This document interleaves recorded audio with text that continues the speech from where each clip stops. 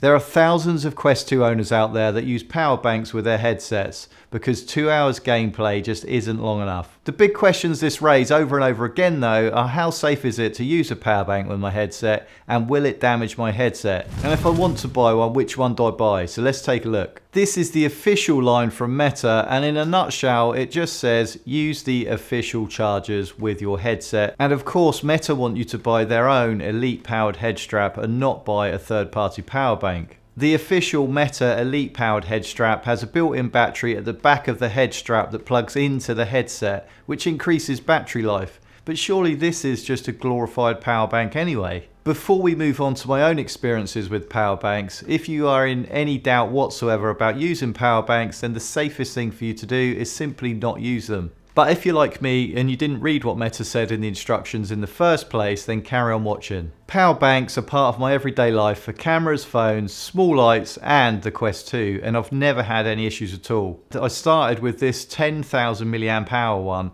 which gives you a total of approximately 8 hours gameplay. I know, who in their right mind would want to play for 8 hours? And of course most of you wouldn't, but what 8 hours gameplay does give you, and 8 hours battery life, it means that you can play easily for 4 to 5 hours and you won't have to worry about your battery running out. And if there's 2 or 3 of you playing, 4 to 5 hours can go by pretty quickly if you're swapping the headset among yourselves. Depending on the head strap you use, you can attach the power bank to the side of the head strap or to the back with Velcro straps, or you can use a longer cable and put it in your pocket, so then there's no extra weight added to your headset. If you are going to do it with the longer cable, then don't leave it in your pocket for extended periods because you don't want it to overheat, and we want to keep it as cool as possible. I have a 64 and a 256GB headset, and I've used a power bank on the 64GB headset for over a year and on the 256GB headset for 10 months. And this is certainly every week and quite often every day.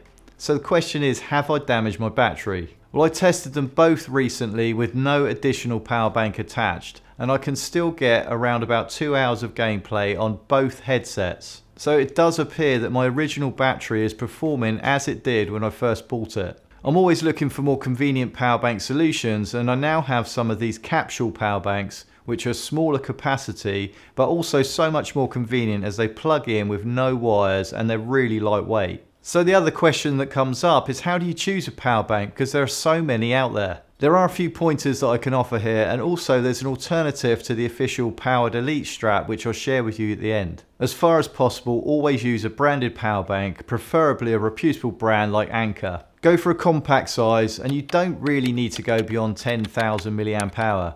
Even these smaller Anker power banks give you a few hours extra gameplay. And if you notice any splits or swelling in the power bank, stop using them straight away. In terms of spec, you can really go down a rabbit hole with this. I've read that you should go for a 2.4 amp power bank, but then I've also read that the Quest 2 limits the power input to 1.38 amps. So it doesn't matter what ampage you go for, it's limited by the headset anyway. If this is true, then this does give you a lot more confidence about using a third-party power bank with your headset, because you know that there are some safety cutouts in place built into the headset itself. In my own personal experience, I'd say go for a power bank with 2.4 amps or above, because this means you have a greater chance of being able to carry on playing and charging your headset at the same time. And of course there will be a lot of you watching that are cleverer than me and a lot more technical than me, and hopefully you'll be able to give a more succinct and more technical answer as to what to choose in the comments below. All that said, I have a mixture of different power banks with different ampages and different milliamp hours,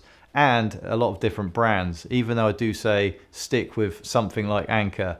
And I haven't had any issues with any of them. Just do lots of research and make an informed decision, and if in any doubt, then just don't use it. You may want to consider a head strap with a built-in power bank, and I've recently been using this one from AMVR. It gives you more than 4 hours extra gameplay from a single charge. It's super comfortable, and if you want to find out more about it, you want to watch this video next. I've left a link to all the power banks I've mentioned in the description below. My name's Rich, thanks for watching, and I'll see you in the next video.